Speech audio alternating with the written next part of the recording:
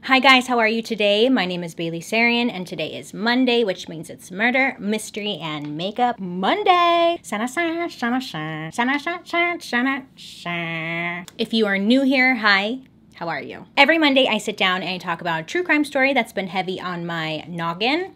And I get ready for my day, do my makeup at the same time. If you're interested in true crime and you like makeup, I would highly suggest you subscribe because I'm here for you every Monday. Also, I upload on Saturdays as well. Just normal like makeup tutorials and just more stuff about my life over there on Saturday. So before we jump into today's story, I just wanted to give a shout out to myself, because tomorrow, November 26th, is my birthday. I was born tomorrow. But we got a lot going on this week. We have Thanksgiving, we have my birthday, and Black Friday, which is like all the sales and stuff. So I just wanted to let you guys know, my viewers, my friends. Tomorrow on my birthday, November 26th, we're doing a big merch restock. If you guys didn't know, I have merch. I see a lot of you guys asking for items that say Suspicious on them. We have those. I will leave in my description box where you can find where to purchase the merch, because there are some like fake sites too, which is so strange to me. Long story. So merch. November 26th, okay? Once it's gone, that's it, we're done. And then on Friday, which is Black Friday, Loud Lacquer, remember the polishes, the collab? Loud Lacquer is also going to be having a big sale. I will leave in the description box where you can find the nail polish collection, the collab I did. I mentioned it in last week's tutorial. This is one of the colors right here. It's called Nay Nay I Say. So if you want to have a very Bailey-filled week, two places, baby, merch and Loud Lacquer. I just wanted to give you guys a heads up because I know I see a lot of comments about merch and when it's coming back. November 26th. It's going to be a good time for my birthday. So I will shut up. I will stop rambling and let's get into today's story. So today's story has been heavy on my noggin for quite some time. And it's to the point where I feel like I might be making it up. So everything I'm going to be saying, well, I feel like all of my videos, I need to be saying allegedly more, just because, you know, you gotta be careful out here. And I will explain at the end what I'm talking about. But Bettie Page, I feel like she's iconic. I feel like everybody knows who Bettie Page is. And if you don't, I'll be explaining. But I forgot to mention really quick, if you're ever curious as to what I'm using, I list everything down in the description box. Just a little FYI. Now, when Bettie was in high school, she attended it in Nashville, and she was known to be like a really good student. She was ambitious. She had drive. She was competitive, and she was also just a nice person. This is what I gathered, of course. We don't really know. We weren't there. She was nominated and won Homecoming Queen, and she was a mascot of the ROTC company. Bettie would go on to graduate high school in 1941, and like many others, especially in a small town, she was just starstruck and in awe of Hollywood, and she knew that's where she had to be. So she packed her bags and she headed out to Southern California, to Los Angeles, to become a big star. So Bettie was able to get out here to Los Angeles. And while she was out here, she was going on a bunch of auditions and she just wasn't having much luck like getting any work in the movies. But the biggest problem that was preventing her from getting jobs was that she had like a really thick country accent. So when she went on jobs, she's supposed to play, I don't know. You just never hear like super thick country accents in movies. Unless, you just really don't, huh? Unless it's like, never mind, Bailey. But you know what I'm saying. She had a thick accent. It was preventing her from getting jobs, okay? So then she was like, I'm going to take some acting classes and some speech classes so I can get rid of this accent. But it was like a solid year and she still just could not kick the accent. So in later years, Bettie would go on to complain that the one screen test she had, it failed to get her a job because she had refused to entertain the producers after hours. Bettie ended up, for a brief moment, marrying a man who was a sailor, but that didn't last too long. I don't even think it lasted a year.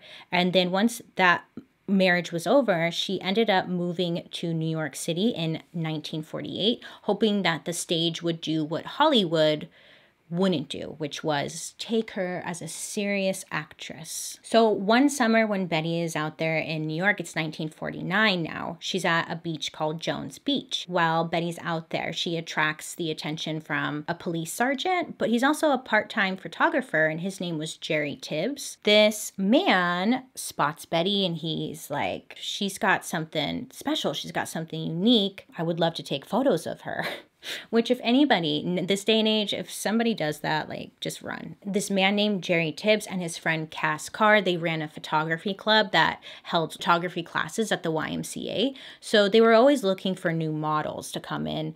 That way they could practice shooting. This guy is like, goes up to Betty, introduces himself, is like, hey, this is what I do, this is my work, I would love for you to come and be a model. And so Betty went down there to the YMCA and she just started like modeling for them. And it wasn't anything like nude or anything like that, it was just pinup style stuff. And she had never modeled before, but she was good at it. Betty ended up becoming like a model for all different types of photographers while she was there. Anywhere from amateur all the way up to like professional photographers. And while she was doing these test shoots, she ended up making her way into magazines. Like there was one called Wink and Flirt. Wink and Flirt? I'm not a cute winker. And then from there, she ended up getting the centerfold in an early Playboy Christmas magazine. Now this was big. I mean, centerfolds? She's killing it. Now, when she was in the Playboy centerfold, this is when she caught the eye of a man named Irving Klaw. And Irving Klaw was like the pinup king. How about that? Mr. Klaw. Wasn't that the guy's name on Inspector Gadget? Mr. Claw? The Claw? Something like that. The Claw. Okay.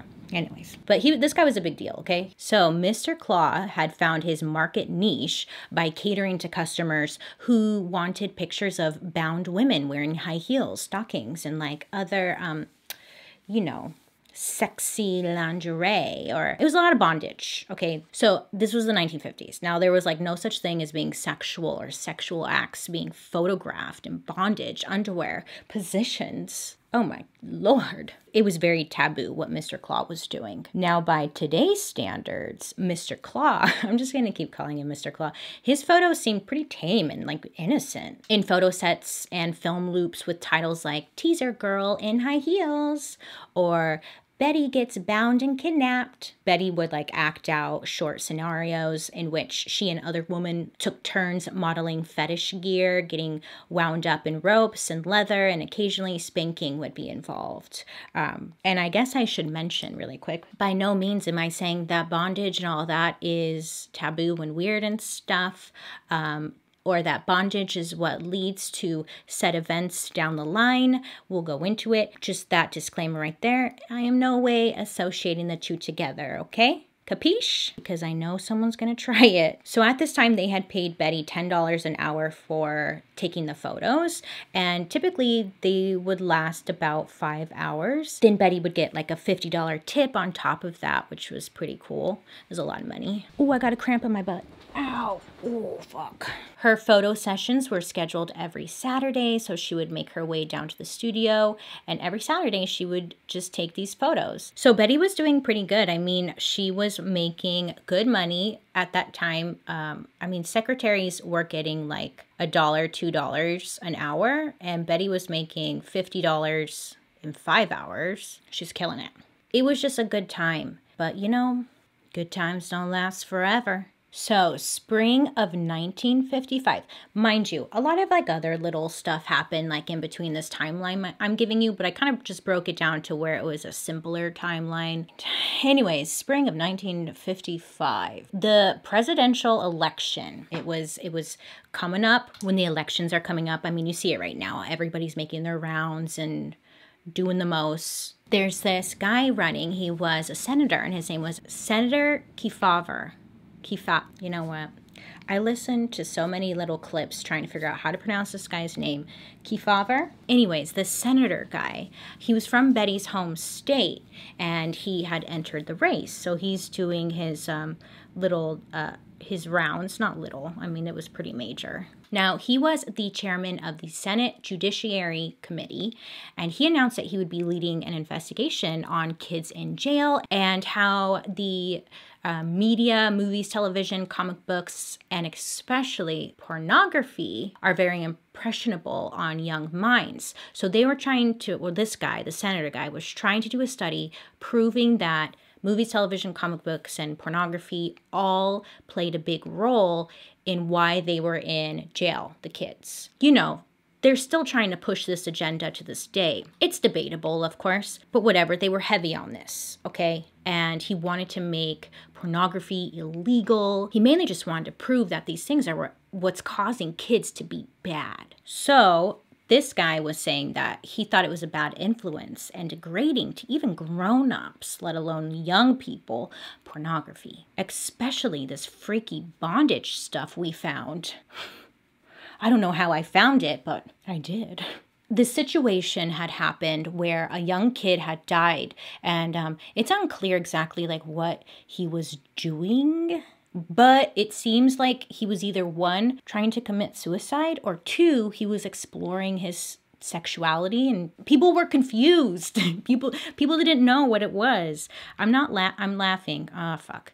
Okay, so this kid, he was under 18. He had died, and there was like a court trial going on about his death. And pretty much they were trying to, again, push to get rid of pornography because this young boy, so they're using this young boy's case to really push their agenda. Because this boy, he was found hanging by his knees with ropes from like a tree outside. Ropes tied around his ankles, and then the same ropes reaching around from his ankles to his arms and looped around his neck so that his body is pulled back in a very grotesque looking position. They used the word grotesque to describe how he was found, this boy. Don't shoot the messenger. Now in court, this is when Betty gets pulled into it. So in court, they pull a picture of Bettie Page in one of her bondage photos, and she was in the same exact position as the young man was who had died. They had found this picture of Betty, and they brought it into the courtroom, and they were like, see, he was trying to recreate this picture. Their fault that he's dead. They had a pretty strong case. I mean, it was a very similar position, and it was pretty hard to convince anybody that he wasn't trying to recreate that picture. So in court, they were trying to prove what Bettie Page was doing, and the photographers should be illegal because it kills people. Obviously. I don't know much about the bondage world. This is a side note, I'm sorry. Do they add disclaimers like, hey, don't try this at home? I guess I should Google it, huh? So all of this hot mess in court and whatnot was pretty much the beginning of the end for Mr. Claw. It was pretty much the end of what he was doing in his photographs. Congress amended the postal code to prohibit the mailing of non-sexual bondage materials. Mr. Claw was charged in 1963 for violating that statute. And then for Betty, she was pretty much just, the whole experience just knocked her down. She was a target for this anti-bondage push, but Betty did the sensible thing, putting as much space between herself and Irving Claw as possible. It just left Betty feeling beaten down. And I mean, could you imagine being the face of something like that? So as time went on, Betty just kind of quietly like disappeared from the New York scene. And then on New Year's Eve, 1958, during one of her like regular visits to Key West, Florida, she attended a church service at what we now know as the Key West Temple Baptist Church. Like, they're just pretty extreme. Now, mind you, before I move forward, because now I'm going to get more into, like, the mess. I'm not, like, doing a Bettie Page biography, so there is a lot I'm leaving out. So just a little FYI, she accomplished a lot in this like modeling career, and she was a pretty big name. She was iconic. She was everything. She was everywhere. So I'm not trying to like ignore all of that at all. So when she was down, I need more concealer. When she was down there in Florida, that's when she married a man named Armand. Armand Walterson, and this was like 1958, and it didn't last long. They divorced in 1963, and then after her divorce, she attempted to become a Christian missionary in Africa, but she was rejected because she already had 2 divorces, and that's not accepted. Interesting now how we can laugh about these things, like that's so dumb. She got a divorce, a big whoop. But at that time, it was like so serious. Could you imagine? Ugh.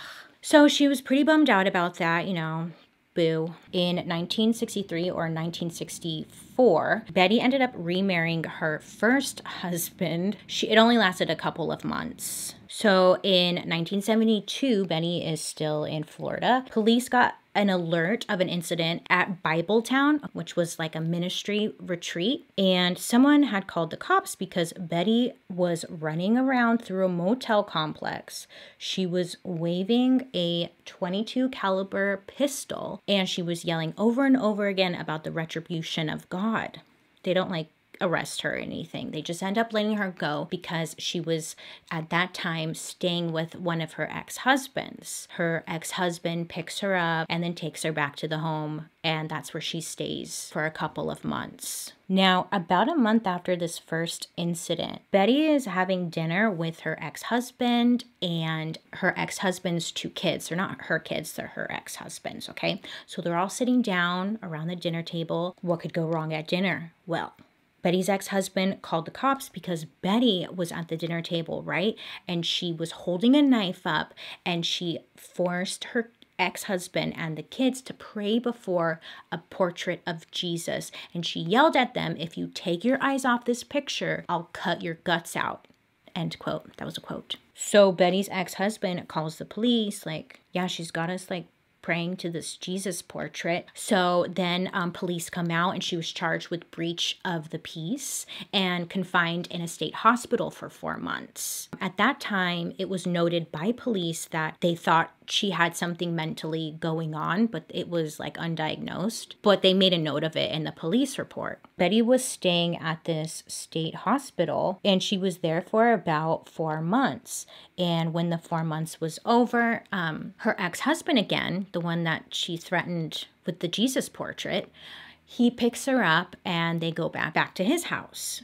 I would say bad judgment call, but who am I to judge? So while Bettie was staying at this state hospital, it was at this time that it was noted, or she was diagnosed with paranoid schizophrenia. And I'm not sure if like Bettie knew this already, like beforehand, and I don't really think it's any of our business, but it was mentioned, okay, like this is the point where she's officially been diagnosed and like it's in her file, I guess. Bettie goes back with her ex-husband. They go stay at his house. No big deal, right? Everything's great. She's doing good. And then, not even long after she got back to the home, in October of 1972, police were called again to the home. And the cops were called because Bettie was just losing her shit. When police arrive, they see that Bettie is just making a mess. She's making a mess. They see that Bettie's just destroying the home. She was ripping pictures off the wall. She was knocking things onto the floor. She was breaking plates, just trashing the house, and she was just seeing red. She would not calm down. So when all this is happening, police, obviously, they have to arrest Bettie because she's trashing the damn place. They end up putting her in the back of like a cop car. They shut the door, they go over and they start questioning her ex-husband and just trying to get his side of the whole story, you know, as police do. The police officer is like, okay, great, I'm gonna go back to the car. That way I can question Bettie now and figure out what the heck's going on with her. So when police go back to the cop car, open up the back door, and they see she pulled her dress up and she pulled her underwear off, and she was just masturbating with a coat hanger that the officer had somehow missed. Bettie was arrested and she was going to be charged with like assault and battery and disorderly conduct. But luckily for Bettie, I guess, assault and battery and disorderly conduct charges. They were completely dropped after she recommitted herself back to the state hospital. So she ended up staying at the state hospital again for about 6 months this time. And she was under constant suicide watch, sadly. And after 6 months, she was deemed fine and they let her go. And at this point, Betty realizes that she wants to go back to Los Angeles. April of 1979, Betty once again moves back to Los Angeles. She didn't really have any place to stay, but she ended up finding a trailer to rent. So this trailer was owned by her neighbors who were in their 70s, and they rented it out to her. Sadly though, for Betty, it really didn't last long because she ended up attacking the 77-year-old husband that she was renting the trailer from. And he said it was completely unprovoked. She just came out of nowhere with a knife. She started making threats towards him. He said it was like a lot of just religious stuff. He wasn't even sure what she was upset about, but she was upset and she had a weapon. So this guy kept telling Betty, like, put the knife down, drop the knife, and she wouldn't do it. So when Betty was like turned around or not looking, this guy who she was attacking had a wrench. So he ended up just whacking her in the head with the wrench and knocked her out completely. So Betty ended up being charged with 2 counts of assault with a deadly weapon. Betty was found not guilty by reason of insanity. Following year, she was sentenced to 5 years confinement at another state hospital. But of course, she got just off the hook a lot, you know? Anywho, but 7 months later, on her doctor's recommendation, she was released from the state hospital. Now it's June of 1982, and Betty's still living in Los Angeles, and she's really struggling to keep like a place to live. It was reported, allegedly, she kept getting kicked out of places because she would get into like really lame arguments with like other renters. At one place she was renting, she assaulted an elderly woman twice. No idea what the fight was about. I don't think it really matters, but yeah, it just seems like she's getting more and more aggressive. So then she finds a place to rent in Santa Monica, and it's in Los Angeles. And it said just randomly one night she entered the bedroom of her sleeping landlord. It was like 2 in the morning. She creeps into her room, okay? She gets on her landlord's bed. She straddles her landlord, who's an older woman. She straddles her, and then she shakes her awake. Now, when the landlady wakes up, she sees that Betty's holding a foot-long bread knife. And the landlady said that Betty whispered to her, saying, quote, "God has inspired me to kill you," end quote. And that's the last thing the landlady remembers her saying before Betty proceeded to try and kill her. Okay, so Betty sliced her from corner of her mouth to corner of her ear. So she gave her like a Joker smile almost, like super gross. Betty stabbed her landlady 4 times in the chest. She barely missed her heart. She stabbed the hand 8 times. I'm assuming that was the landlady was trying to protect herself, defense wound. And then she also cut off like one of her fingers. When brought to court, Betty pleaded not guilty, but changed her plea to not guilty by reason of insanity after 2 California Department of Medical Health doctors testified that she was insane and had confessed to the attack. No word on what happened to the landlady. I actually think she might have lived, which is great, don't get me wrong. But I also read somewhere that she died. I don't know who to believe. Hold on. So Betty was sentenced to 8.5 years in state prison. I'm sorry, not state prison, the state hospital again. So she was there for 8.5 years, and she stayed there until 1992, and then she was released. How many chances does one person get in their lifetime, huh? Now, Betty was released in 1992, and at that point, she was still famous. I think she was even more famous, actually. She was having a moment again. She was famous. She was like, what? I'm famous again? At that time, there was a series of books that were released called Private Peaks, and it had like I think it was just all Betty Page's images and photos and photo shoots she had done. And it just started this whole new craze, brought in a bunch of new fans, and a bunch of people rediscovered her. Hugh Hefner remained a fan throughout the years, and she was eventually interviewed sympathetically by Playboy and allowed herself to be photographed again by or for the magazine's 50th anniversary in 2003. Anyway, so I mean, movies came out about her, and to this day, she's still pretty popular. I feel like I always see something, either a documentary or something. I always see her around. And then in late 2008, Bettie Page was hospitalized for 3 weeks with pneumonia before she suffered a heart attack. She was transferred to another hospital, and that's where she sadly passed away at the age of 85. Wait, sadly. This is where I am so torn, and I am the biggest hypocrite ever. Because not just because she's a woman, but because she's Bettie Page. So naturally I want to be like, well, there's probably reasons why she was mentally ill. That's why she attacked those people. Come on. But it's like a lot of the killers we've talked about, you know, are mentally ill. And but yeah, so I'm calling myself out. I'm a hypocrite because I want to sit here and be like, well, there's reasons why she probably did it for certain reasons. But at the end of the day, she did some fucked up shit, you know? So I mentioned this on my live stream on Instagram on Wednesday that I wasn't sure if I wanted to do this story or not for a couple of reasons. Because, well, mainly because I don't even know if this is true.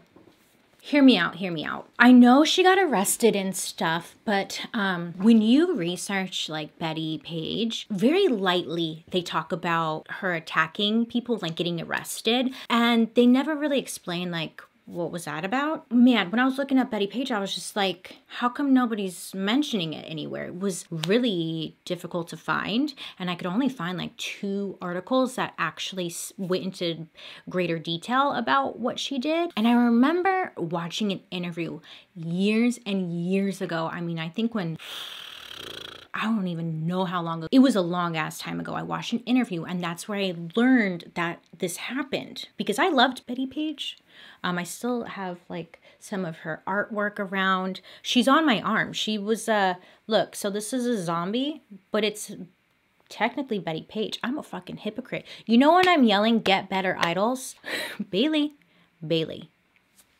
Talking to you, you shithead. I remember watching a thing with Bettie Page. It was like she was being interviewed years and years ago, and she talks about like the situation. And I swear she mentioned that she killed the lady, the landlady. That always stuck with me. Went on with my life, kept living.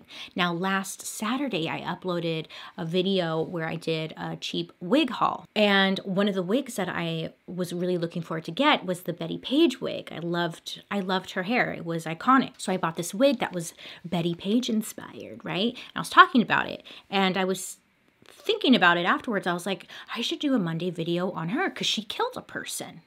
Me remembering that old interview I saw. So I'm doing the research, and I kid you not, you can't find anything about it. Everybody like just skips that part of her life. And I think because the good outweighs the bad. And it's to the point when I was researching, I was like I started to feel a little crazy. I was like, I might be making this whole thing up. Maybe I'm confused. And then I came across a couple of articles where it did mention that she attacked a couple of people, one died, and then there was another article saying that she attacked a couple people, and the landlady at the end, she didn't die. So I could only find 2. And we know she was arrested and stuff because there were reports on that. Anywho, so I hope you like this story about Bettie Page. Thank you so much for hanging out with me today. I hope you found this interesting. But let me know your thoughts down below. Also, just a quick side note, because I know some people are gonna ask me, Bailey, why didn't you wear your Bettie Page inspired wig in this video? Because it's about Bettie Page. And I've been asked this a couple of times where people were like, why don't you do a look inspired by the person or whatever? And no, people already think I'm insensitive for putting on makeup while talking about true crime. And I just feel like if I start doing makeup looks inspired by the killer, no bitch, I just feel like that's a little, just because of the topics, I just don't feel like it's appropriate at this time. There are other times for that. I don't want to turn a true crime into a makeup look. That just is so...